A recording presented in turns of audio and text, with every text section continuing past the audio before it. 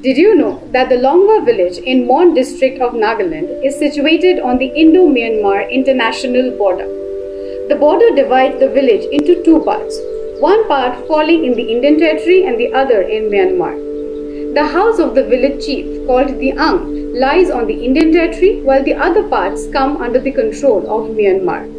A very interesting fact about this village is that the Ang or the chief rules over 60 villages of the Konyak tribe, which extends up to Myanmar and Arunachal Pradesh.